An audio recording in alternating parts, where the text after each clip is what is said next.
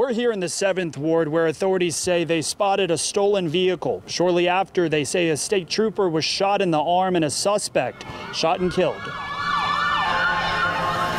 What happened today is very devastating, and I just pray for New Orleans. This woman heard dozens of shots ring out Sunday afternoon. Like war, all kind of gunshots, like a lot of shots. Police say they first stopped the 3 men in a car that they say was stolen from the French Quarter. That's when police say the trooper was shot. There was a second encounter where one of the subjects emerged from one of these blocks and began firing at officers who returned fire and then striking that subject, and that subject is deceased right there at the corner of New Orleans and Law. Police say the 2 other men got away and the state trooper may need surgery.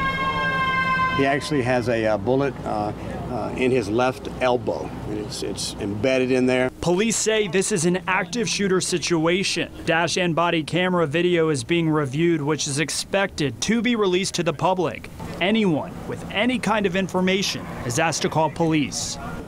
Authorities say the state trooper that was hit is expected to be okay. In the 7th Ward, Aubrey Killian, WDSU News.